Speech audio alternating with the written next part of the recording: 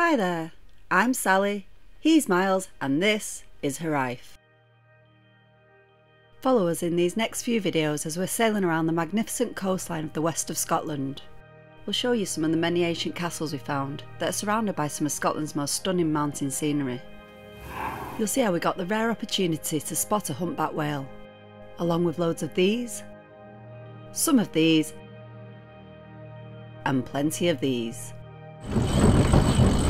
I'm going to give you a glimpse of how we approach navigating and sailing in our boat in all kinds of conditions, and we'll show you some of our favourite spots we found to anchor alongside the beautiful beaches and remote islands of the Outer Hebrides.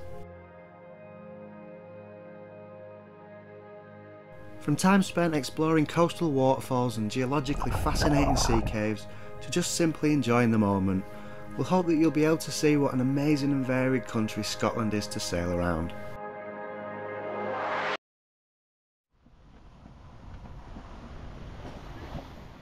We're starting this journey off from within the Firth of Clyde, where the coast is easily accessible and less than an hour's drive from the centre of Glasgow. We've been enjoying some unseasonably warm but unfortunately windless conditions, and we're currently waiting for a weather window before making our way around the Mull of Kintyre and further up the Scottish west coast. Hiraeth is currently anchored here off a small island of Little Cumbrae, where we're going to go ashore and take a walk over to the back of the island. Despite it being so close to the mainland, Little Cumbrae is one of the least visited islands in the area, and it's only in the last few years that the public have had the right to visit. Even so, there's no ferry or actual dock as such, so access is limited to private boats or small day trippers from the mainland. Due to it being relatively unfrequented and its craggy coastline, it's home to a huge amount of gulls and other birds. The cliffs on the south side of the island are reportedly home to a few pairs of golden eagles. But today we're here to check out the abandoned lighthouse and the surrounding buildings on the west side of the island. The original lighthouse on this site was built in 1793, but as you can see there's been several updates over the years, up until the whole site was abandoned around 25 years ago.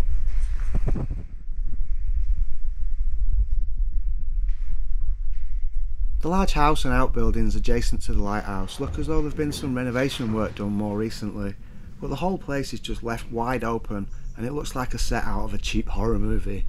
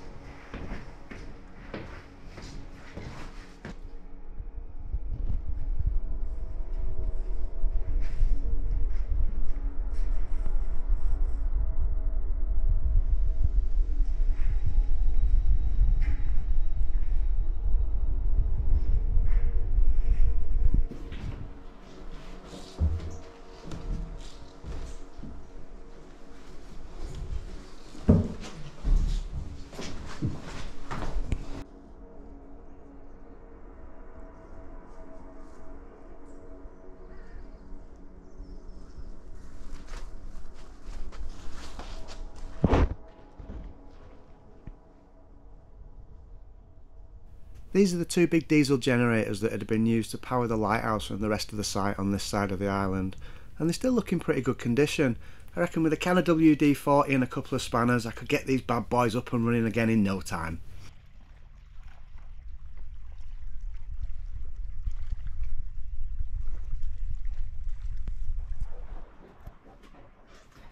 As you can see, we're back on the boat and using the little bit of wind we have for a very short journey over to a little anchorage just off the southeast coast of the Isle of Bute.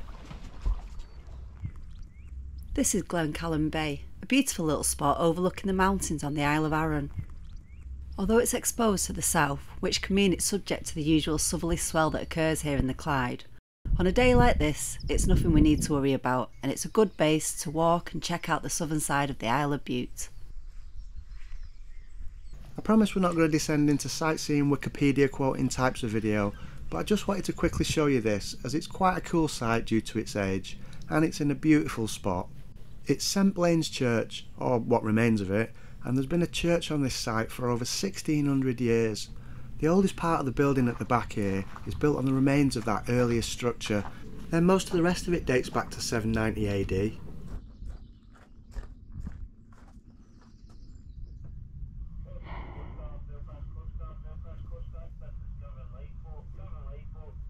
We're back out in the Clyde, making our way over to the Isle of Arran in very light wind and barely getting any headway, but these calm conditions and clear visibility make it great for spotting marine wildlife, and it looks as though Sally's just seen something off the bow.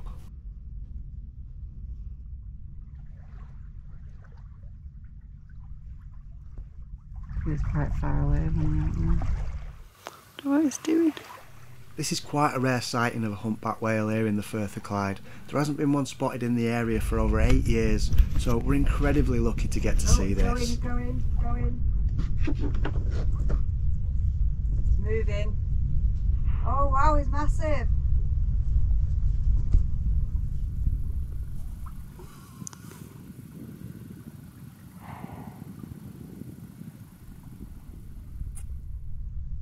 Just gone under.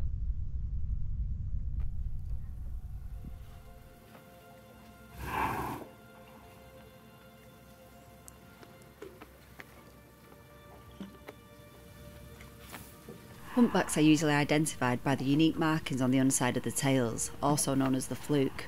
This one hadn't been logged in Scottish waters before, but it's now been registered and given a unique ID number. The whale stayed in the area for a couple of hours, and we just drifted along, keeping our distance and watching for when it surfaced. Having never seen a humpback before, it was a pretty special experience, and other than a distant fishing boat for a short while, we were the only ones out there to witness it.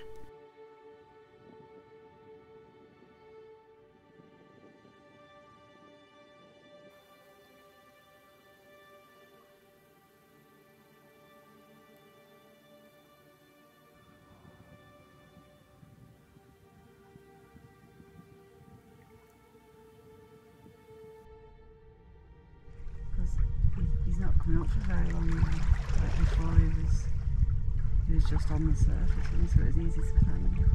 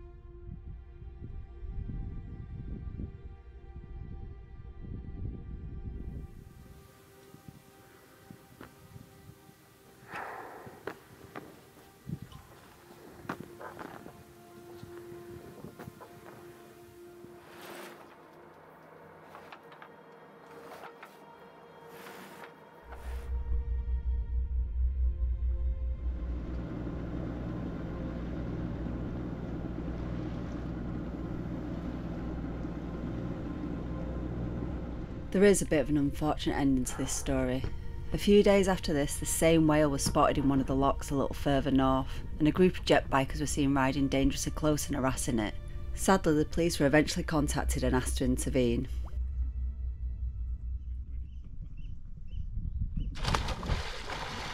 Well, we're continuing to make the most of the weather, and we've headed over towards the Isle of Arran, and we're now anchored just off Holy Isle.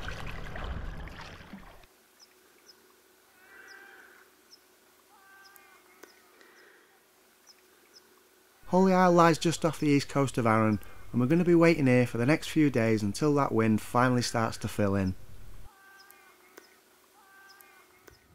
The island's currently privately owned and ran as a Buddhist spiritual retreat, and it has a history as a holy sanctuary in one form or another, dating back to the 6th century.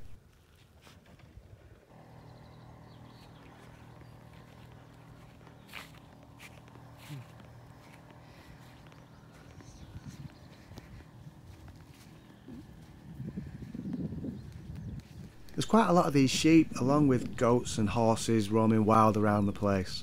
But as the island's only quite small, then the gene pool for these animals to breed from is also naturally small, and unfortunately some of them do appear to have issues that are probably caused by this.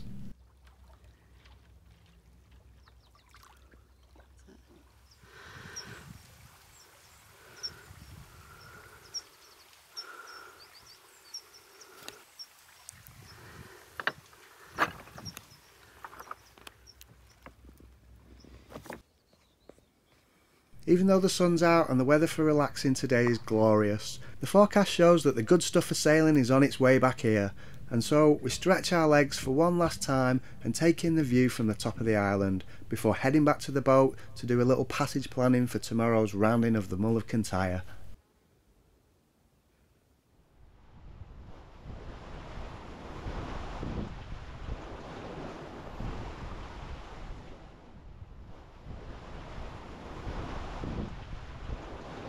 So, we're finally off. Leaving the anchorage at Holy Hour, we have a south-southwesterly wind. This means us having to sail as close to the wind as possible for the next few hours if we want to keep our planned course.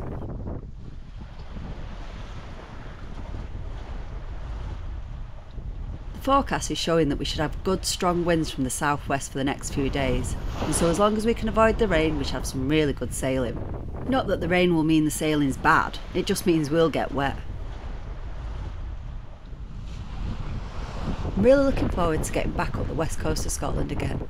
There's several new spots that we have on our list to visit, and weather permitting, we'll try and get to see as many as possible. As we continue heading further southwest, we're aiming to get to this point here just east of the Isle of Sander for 9:20, as this coincides with the turn of the tide and slack water. This will enable us to catch the current as the water starts to ebb out of the Clyde, and it'll give us a push for the next several hours until we reach the Isle of Gigha. There are some significant tidal currents around the islands and headlands of Scotland, and if you can accurately navigate these, then these skills should enable you to be able to do the same anywhere in the world. The UK does have a small advantage for the sailor though, and that's that this information is readily available from many sources, so we're going to show you a few that we use. First off is the Nautical Almanac, and among many other things this covers tide tables, secondary port information, and for areas where the currents are significant it provides tidal stream information for each hour before and after high water. There's also some descriptive passage planning information that can help you decide when and where to avoid.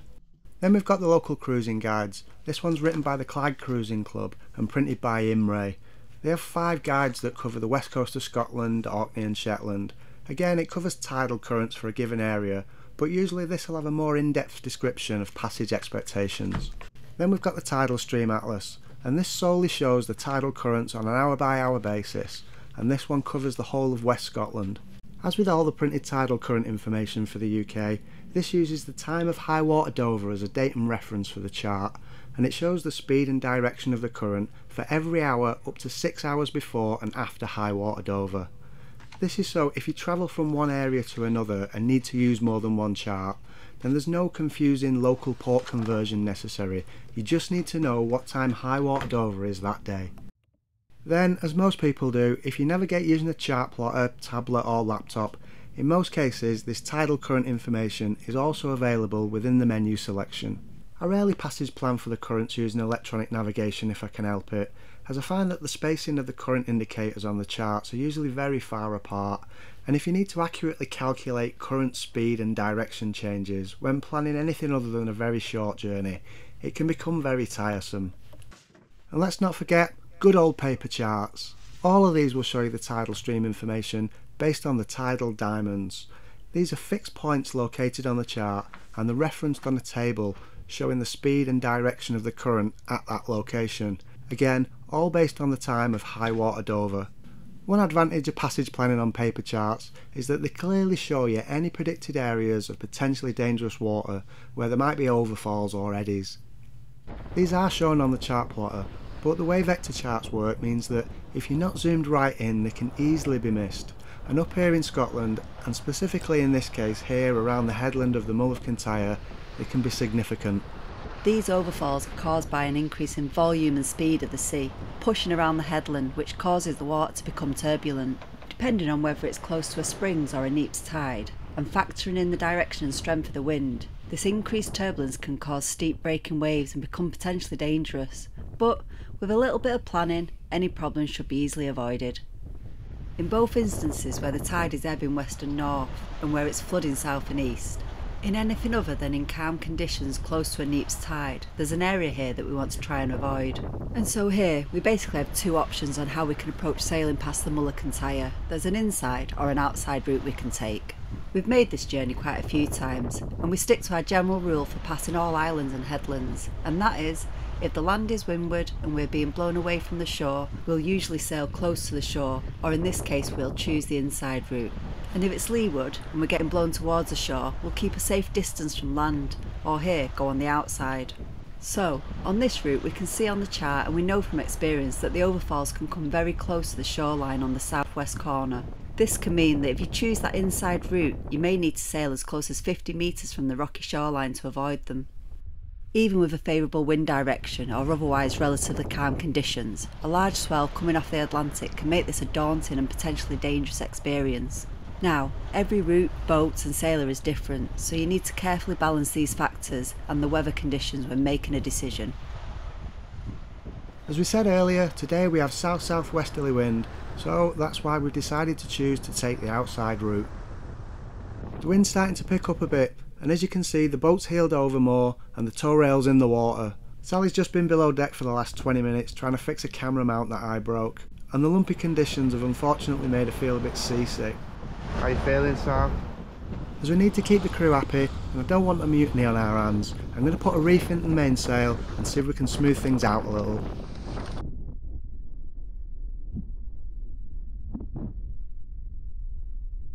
That broken camera mount that Sally was trying to fix was so I could record and still use two hands to do stuff, but as I can't use it, I'll have to use this as practice of how to reef the mainsail single-handed. Do you get it? Single-handed? Sorry, that was bad. That was bad.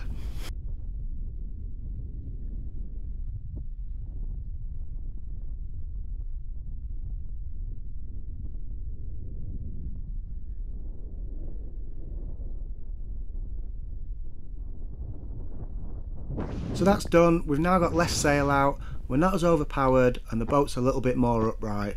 Things feel a little bit less lumpy, and as usual we've not slowed down any. Now that's the boat sorted, I'd better attend to the crew, so it's time for a cup of tea. So we decided to show you this little bit of mundane boat life because we were recently talking to someone that was fascinated by how we could use the toilet or make a cup of tea while we were sailing and rolling around.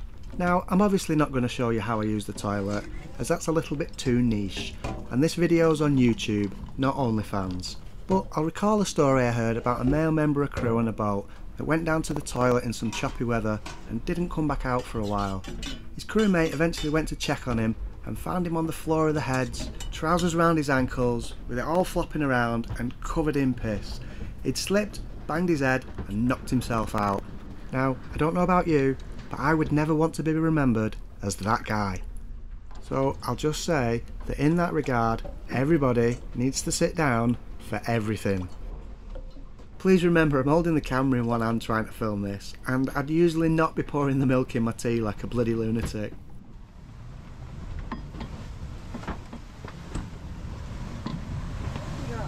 Thank you.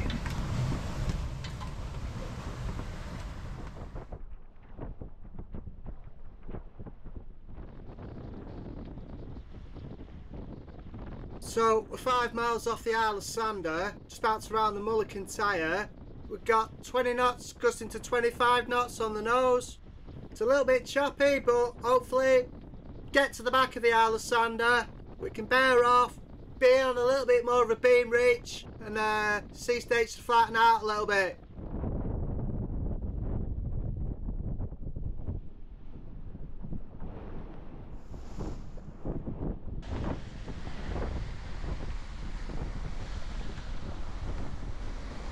We're just passing south of Sander and we've changed our course a little and are now heading west. As you can see, the change in direction now means the wind and waves are coming at us from the side a little more.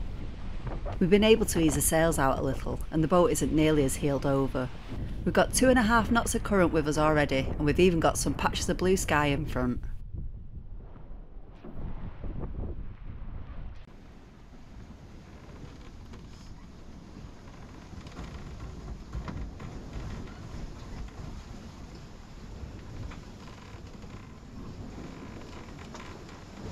Are you trying to be over dramatic?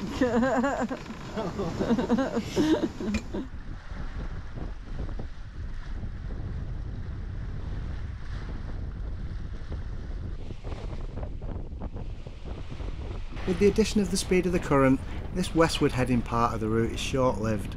We're quickly approaching the corner of the headland and will soon be thinking about bearing away and heading north. So, getting ready for this, I'm attaching our preventer line to the end of the boom. Once we start to turn and head north, the wind will then be coming from behind the boat. It'll be on our port quarter and we'll be on a deep broad reach. In the event that the wind somehow gets behind the mainsail and we get backwinded, this preventer line will effectively lock the boom in place and help stop the boat from accidentally jibing and that boom from swinging and potentially causing any damage or hitting one of us.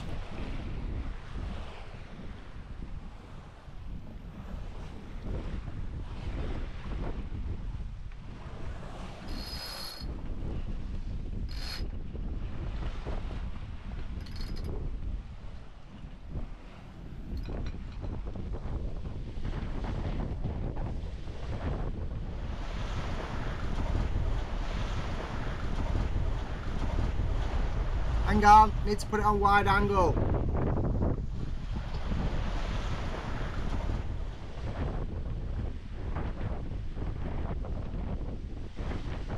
So, we've passed the southwest corner of the Mull of Kintyre and we've just changed our heading and are now starting to head north. And as we let the main sheet out and the boom swings over, we tighten up the slack in the preventer and this will help brace the boom. The wind has eased off to 18 knots now, but we're still doing 10 knots speed over ground, and the conditions feel very different to when we were sailing in the opposite direction a few hours ago.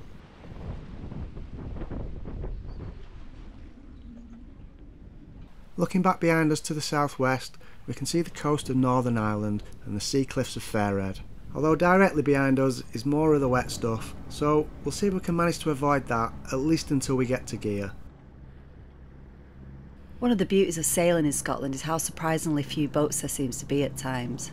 That's not to say that some areas and places aren't a little busier, but compared to the south of the UK, you certainly have a lot more space on your own. It's the first boat that we've actually seen in 10 hours.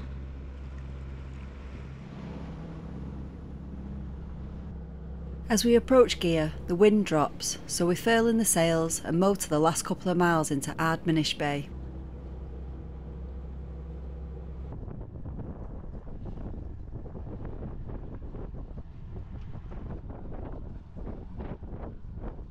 There are a few boats in the bay here, as it's a popular little stopover spot when heading north or south. We decide to pick up a mooring buoy for the night, and even though the sun's shining now, it's not long before that wet weather that's been chasing us for the last few hours finally catches up. Yeah!